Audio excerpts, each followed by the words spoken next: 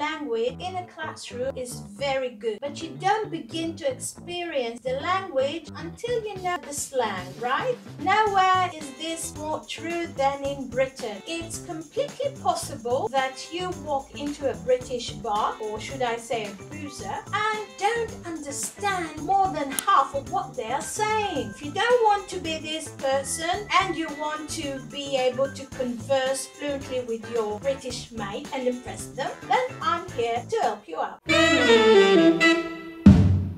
Now, the problem with slang is that it is always changing and there are trends like fashion and clothing style. A word that was commonly used in the 80s or 90s may sound dated, out of place today. I did my best, however, to find the most common and recent example. What I want you to do to let me know in the comments below how many phrases you have come across. Okay, are you ready? Let's start. Number one will be fit. In the UK, fit doesn't just mean that you go to the gym a lot. Fit is a way of saying that a person is attractive or sexy. That guy is so fit. Should I get his number? Okay, next we have loo. Yes, this is probably the British slang word you'll hear a lot if you come to the UK, simply because it's the word for toilet without saying toilet, okay? Can we just stop at a cafe? I really need to go to the loo. Next we have dodgy. I love dodgy. Dodgy is incredible useful word when British people describe anything we're a bit concerned about. It can be used to mean anything that's low quality, potentially dangerous or unreliable. I wouldn't go there. It can be a bit dodgy late at night. Next we have proper. Proper is an adjective. Proper is a difficult word to define mainly because British people use it a lot in many different things. Doing things properly means doing them correctly, right? Or in the right way. In the north of England, proper can also be used for emphasize in the same way as the word very. Let's think of an example. A proper cup of tea needs milk and 2 sugars. That's a proper good cup of tea. Quid. Quid, it's a slang word for pound. Brett, can you lend me a quid for the parking machine? Thank you. Next we have skin. Skin means that you don't have any money. Sorry, I can't come out for your birthday. I'm not getting paid until next week and I'm scared.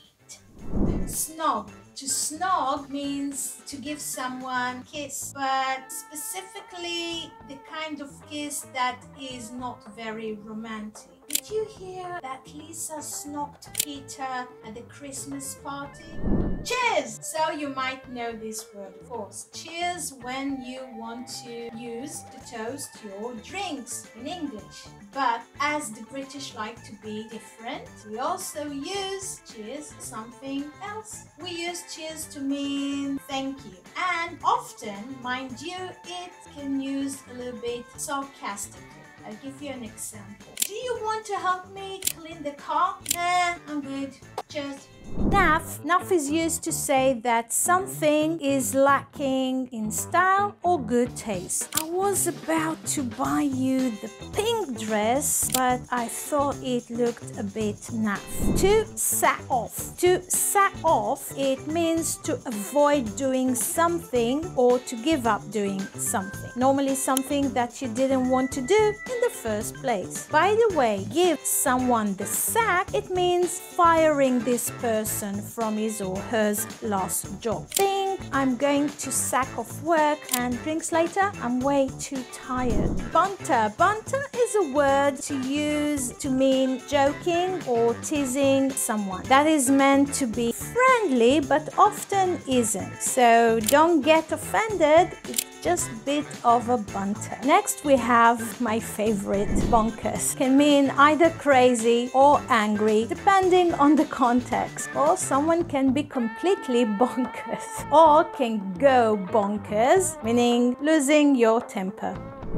pissed. Now, in the United States, pissed means angry, right? In the UK, pissed means drunk and pissed off means angry. So it's a little bit confusing. I'll give you an example. I was so pissed off when I saw how pissed she got at the party. Okay, melt. Melt, a slang word to describe someone who is a wimp or a coward. Just go and ask them out. Stop being such a melt. And here we have cheeky. Probably you heard this word. Cheeky has long been used in the UK to describe something light-hearted but a little rude. However, it is now used to describe any activity that is a little bit naughty but nice. Like, do you fancy a cheeky pint after work? To mug off. To mug someone off is to take advantage of someone or make a fool out of them. Totally not nice. That guy at the football kept laughing at me for wearing an Arsenal shirt. Told him to stop mugging me off. Mate. So mate, British slang for a friend. I'm knackered means I'm tired. Here's a good one. Bloody. This is a very British thing to say, meaning very. That was a bloody good show. Rubbish. It could mean garbage or nonsense, depending on the context. Rubbish. Blimey, it's similar to the American wow. Blimey is used to describe something that takes you by surprise. Blimey! Bloke. Bloke is similar to a guy in America. It is a blanket term to describe a man in general. Here's another good one. Bollocks. One of the more well-known British terms. It actually has multitude of meanings. It could be used to symbolize disbelief or just to talk about a man's private parts. Fortnight, some of you may already knew this term, means 2 weeks in time. Here's an old one. Hunky-dory. Normal to say final, fine, cool. Posh. Another well-known term that stands past of borders in Great Britain. Posh means something that is fancy or she speaks posh. To nick, to take, to steal. Boot. When talking about a car, the boot is the trunk. Brawly, British slang term for umbrella. Here's another good one, but not nice one, not a compliment. Deem. This is used to describe someone that is not very smart. Also, miffed, meaning being annoyed. And the word fag. In American English, fag is an insult meaning and very mean to say to someone who is gay. But in British slang, however, it just means a cigarette. I'm going outside for a fag. Are you coming? Very nice fag.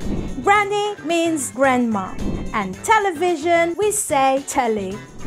And if you want to say to someone, wake up, you just say wakey wakey.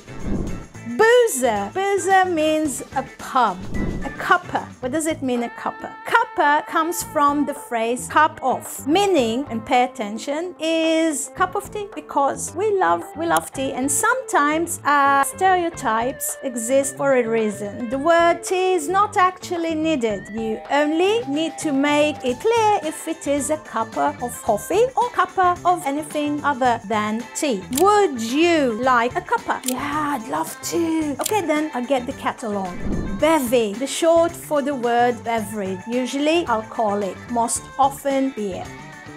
Now, you give it a try, and how would you say in British slang this line? Pay attention. Are you ready? Wake up, grandma, turn off the television, grab your umbrella, and let's go to the pub for a drink. Let's hear you. Okay, wakey wakey, granny, turn off the telly, grab your brolly, and let's go to the boozer for a bevy. That's it, mates. I hope you enjoyed it. I know I did, and what can I tell you? Cheers!